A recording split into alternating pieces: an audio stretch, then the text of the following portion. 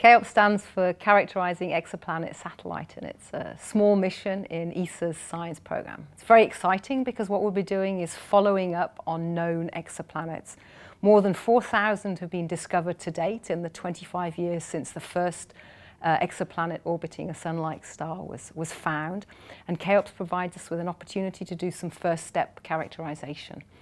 We'll be studying some of the smaller planets, so planets, so-called super-Earths, so Earth to Neptune-sized planets, and looking to understand better what they're made of and how they form and evolve. And this is one of the steps towards perhaps the ultimate question that we ask ourselves as a civilization, and that is, are we alone? It's been a really interesting project to work on, fast, unlike some of ESA's larger missions, which have much longer timescales.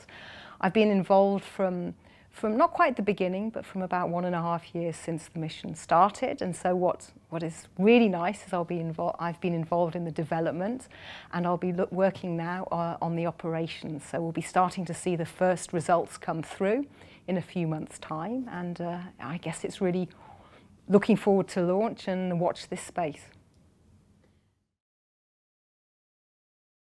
First of all, making sure that the satellite survived the launch and that the instrument performs as we expect it to and we need it to.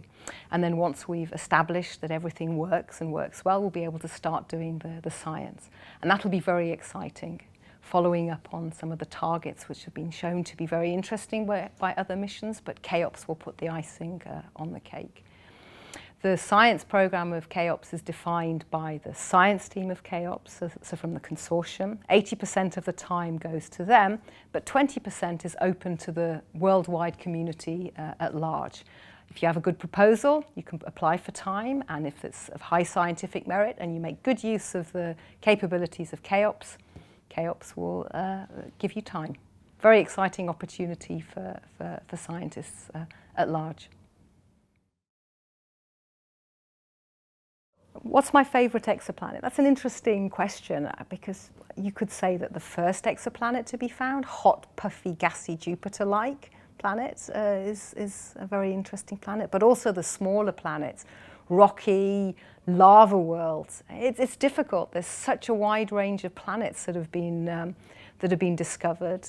All sorts of sizes, masses, temperatures, orbits, all very, very different from those in our solar system. It's a difficult choice. It's like opening a chocolate box and you asking me which is my favourite chocolate. I like all chocolate, milk chocolate, but choosing which one to go for first is a difficult one.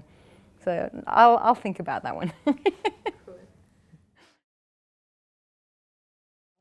So with Cheops, we use the technique of transit photometry, and that is to monitor the light from a star as the planet moves between the star and the observer. So maybe I can show this with a pumpkin, which I picked from the garden, and a couple of different pieces of fruit.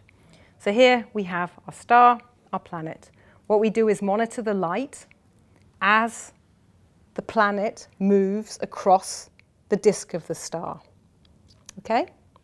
So what the planet does as it moves across the disk is to obscure part of the light from the star. The bigger the planet, the more light it obscures. You can see this here looking with an apple. So the smaller the planet, the less of the light that we block, and so the more difficult it is actually to measure the transit depth because it's smaller. And that's actually the benefit of Cheops. We'll be looking at these smaller planets, and because we'll be following up, we'll be able to come back to the planets, the star and its planets, each time the transit occurs. We'll be able to observe all sorts of transits around the sky and come back at this critical period as the planet moves across the disk of the star.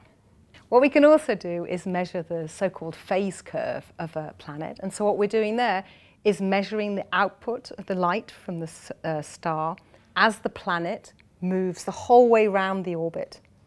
So what we're doing there is measuring the reflected component of the light from the planet, as well as the dip caused by the obscuration of the star by the planet. And from this phase curve, we're able to find out quite a bit about the dynamics of the atmosphere.